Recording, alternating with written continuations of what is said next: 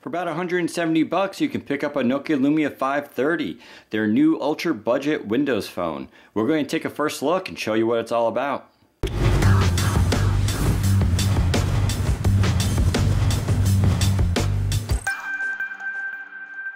Hey everybody, Daniel Rubino here in Windows Phone Central, and we're taking a first look here at the Nokia Lumia 530, the new ultra budget Windows phone that features a dual SIM, and it goes for about $170, although you can sometimes find it even cheaper than that. Now this phone is starting to go worldwide, but T-Mobile in the United States is supposed to get it as well, probably in the next few weeks.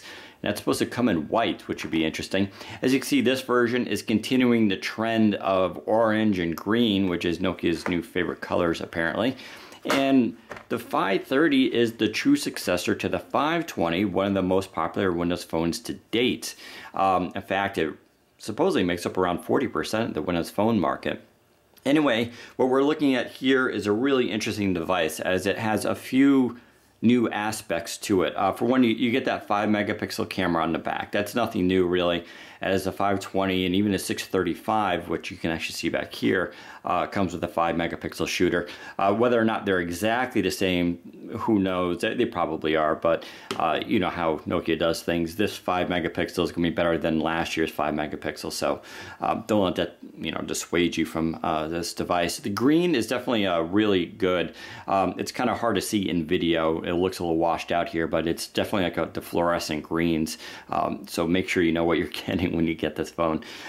For hardware, some interesting aspects here. It's a 1.2 gigahertz quad core. Now that's not too unusual, but this is running a Snapdragon 200 chipset. And that's sort of a first here for Nokia. The 635 runs Snapdragon 400, and so there are some subtle differences there with the processor. You also get a 4-inch display, which I can turn on here now, and you can see it right there, and you get those on-screen capacitive keys, which are actually kind of tiny. They're it's a little bit small. It's a 4-inch display, and you're looking at a 854 by 480 display resolution, which is sort of awkward. That's awkward because those 54 pixels are required there for those keys. What that also means, though, is this is actually a true 800 by 400 display, just like the previous version, and they basically made the display slightly longer to accommodate those keys. So unlike, say, the HTC One, you're not actually losing any screen real estate by having those keys. So that's kind of cool. Other than that, though, the display is pretty much the same as the 520s. There's no clear black. So the colors look okay on here, but they're not nearly as good as, say, the 635, which does have a clear black display. And maybe it's a little unfair here to be comparing those two different colors. So I'll bring up orange and show you what it's like. You get that extra green color there, which is kind of nice too. So you can kind of see the differences there. Even the hue is a little bit different, but the clear black looks much better. And you can really see the difference when the display is off. You notice how this looks like a solid black slab where you can clearly see where the display is on here versus the bezel. And that's the effect of the clear black. So that's one of the differences you get with the 630 series versus the 530. Other than that, no front-facing camera.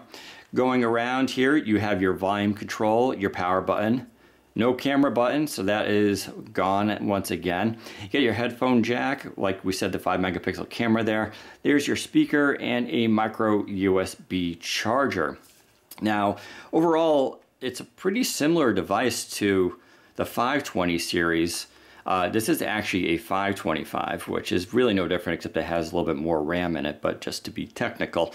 Let's look at the sizes here. It's actually a hair smaller than the 520, and part of that is due to the more rounded back on this. So you can see this one has like a little bit more corners on it, where this one they rounded it off. And so it feels a little bit different. The cameras are also a little bit different as far as sizes, but obviously they're going to perform the same. And in terms of thickness, let's see, they're very, very close. Actually, you could almost say that the 525 is a hair thinner. Having said that, though, I think the feel of this is much better. I don't really like the sharp corners on phones, and I like roundedness very much.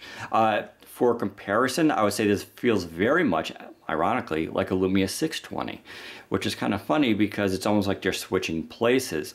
620 was one of my favorite phones, But the 635, I would say, is actually doesn't really feel like a true successor to the 620. It is in terms of specs, but in terms of design, not so much. This actually feels exactly like the 620 design, which I'm actually a pretty big fan of. But there you go. Now, I should also point out, you can pop this cover off, and you have the battery back here, which is of course replaceable. You can see I got a T-Mobile SIM in there. This is a dual SIM variant, so it takes 2 of those, and this runs Windows Phone 8.1.